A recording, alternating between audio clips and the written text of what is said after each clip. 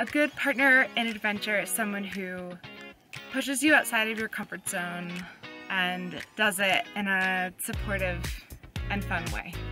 Someone who's curious and resilient, trustworthy, courageous, adaptable, enthusiastic. And a good partner in adventure is someone who likes to have a good time. So my favorite adventure date would have to be trail walks with my beautiful wife Emily and our dog Lulu. And when we get to enjoy the outdoors together and go on these long walks, I just feel at peace, I just feel centered. And there's nothing better at the end than enjoying a great TINCUP Mountain Whiskey Old Fashioned with Emily and just cheersing to the great outdoors and the beauty in this world. A good partner in adventure is supportive even when they're suffering and doesn't take themselves too seriously. Someone who's always psyched. You don't want to be like a used car salesman trying to sell your partners on good ideas. When you tell them you want to go climbing, you just want them to be like, hell yeah, let's go.